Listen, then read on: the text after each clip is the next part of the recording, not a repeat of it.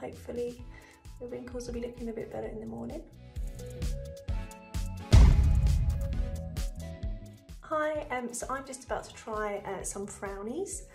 These are meant to be Botox without the Botox, much cheaper, and hopefully you can do something about these lines just here. So when you open up the box, you kind of get a little concertina of triangles, and you have to tear these off, and then you just get the shiny side a little bit damp with warm water, and then you can stick them on. I think we're going to go for this here.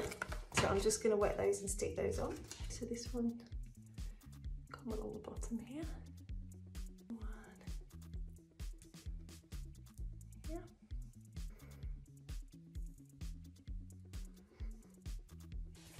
There we go. They're all on. It's recommended you leave them on for at least 3 hours, ideally overnight. So I'm going to go off to bed now, leave them there, and then hopefully the wrinkles will be looking a bit better in the morning. I've just woken up. I've had these on since 10 o'clock last night. It's now just gone 6. So I've just got to soak these in a bit of warm water and peel them off, and we'll see what it looks like. I took my frownies off this morning.